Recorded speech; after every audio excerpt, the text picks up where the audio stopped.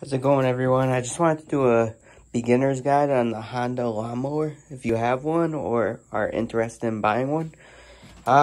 First thing that's good to have is your owner's manual. You can actually find these online. There's even service manuals sometimes too online that you can get. Another thing is with the gas, every time you fill up, you'll see this new one, it's a new style, has the big gas tank. Every time I fill up at the gas station, I use the Startron.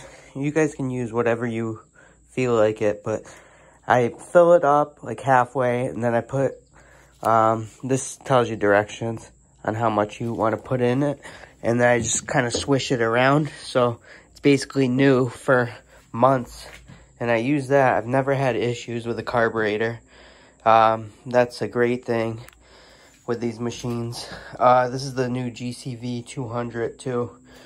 But anyways, yeah, usually mowers I've had really good luck with, especially Hondas. My other one was an HRR 216. My parents I gave. With Hondas, you'll notice too that you have a fuel shutoff. You got a picture here. This means it's on. When it's right with the line, this means it's off. That's great to have because at the end of the season, I usually just run it and then I'll just turn it off and let it die with the Startron. I'll put extra Startron in it and just let it die with the fuel inside, but like a full tank, and then it's good for the next season. That's how I do it. Or you can run it dry completely without gas in it if you want, but some people say the lines break or get junked up. Before operation, you want to always check the dipstick. In the owner's manual, it says the dipstick, but you want it at least at the bottom of the line right there, or the top of the line. You can see the image there. It usually shows it on the mower. I clean after every use too. I'm just paranoid with that stuff. I just garden hose it, and I dry it off with, I got my steel BG56 leaf blower, so I use that a lot of the times. There's actually a schedule manual too on this, and it says after 5 hours of use, you want to completely change the oil engine, which I did. And it was black, it had some kind of fiber in it and stuff. But anyways, you want to change these tires, or the wheels, the height. I keep it 3.5. I got Kentucky Bluegrass, so that's been good. I keep it dry. That's another thing in the shed. You don't want to leave it outside in the rain. Issues will happen with that, and mice too and stuff like that. But I keep mothballs and stuff. Keep them away, the rodents, you know. But another thing to check is after some use is the fuel filter. They got 2 tabs here. It just pops, and you can look if you're in dusty climate or whatnot. Spark plugs right here too. You just take this off, do the spark plug. One issue that a lot of people have too is when you tip this over, if you want to change the blades or even clean it like I did, you want the fuel shutoff off like this, and you want to tip it to the right, always to the right, as long as the air filter's up.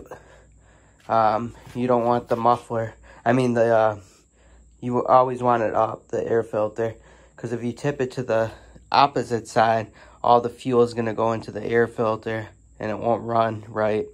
I've had that happen before, and I had to take off the air filter and start it without it and buy a new air filter, so that's a pain. This is rear wheel drive. I think most Hondas are rear wheel drive too. It's hydrostatic too, so it was kind of an upgrade. With this one, you have to put it in fast to start it, put the fuel on, and then pull. Usually pulls 1-2 pulls continuously. I always get Hondas though, they're the best. Resale price if you ever have to sell it, and they're just all around the best you can get. The engines are like bulletproof in my opinion, just like my snowblower. But yeah, it has this too. If you get the cheaper model, it only has bag or mulch, but this you can go in between, which is kind of cool. The plastic deck I haven't had issues with yet, and everything else has been pretty well decent. On my other mower, I should have brought the other mower, but the wheels, every season, it would just go bald. This hasn't been a problem yet. I actually lubed it up too with the red and tacky. I took the wheels off, put some red and tacky on the shafts, and it's been working good. There's no gears here or here, but there's gears on the back of those. And the pinions actually went on my HRR 216, so that's another thing to look for with these mowers. I like to try to fix things myself rather than bring them in. But yeah, so these have been pretty good. This has the weird, let's see, you got the blade engage with the yellow. They call it a color market, and then you got the drive engage. So this drives it, and the wheels spin. But you can go, it's kind of cool because you can go on the move with the gears. So you go very slow to fast. So it works pretty well. But yeah, I prefer the Startron though. That's what I've been using on my gas equipment. Same with my pressure washer, the Karcher. It's got the Honda engine. This Honda engine is a beast. It'll go through like tall grass like nothing. But yeah, the best thing to do is though, read your owner's manual, check everything in there. It tells you schedule, everything. The exact spark plug that's needed, when to change the spark plug. These wheels actually have bearings in them, the more expensive ones, so it spins pretty good. But I think that's pretty much it. Yeah, that's pretty much it. And I just like to clean it. You can see how clean it is. I clean it out after every use. I just don't like to have a lot of, bag. And I keep it like in between bag and mulch, just so it's in between. But you just got to be careful with the fuel. Make sure there's some kind of stabilizer in it, just because that usually goes bad when you have issues with these mowers, the gas. A lot of people are going to the electric, but I don't trust them.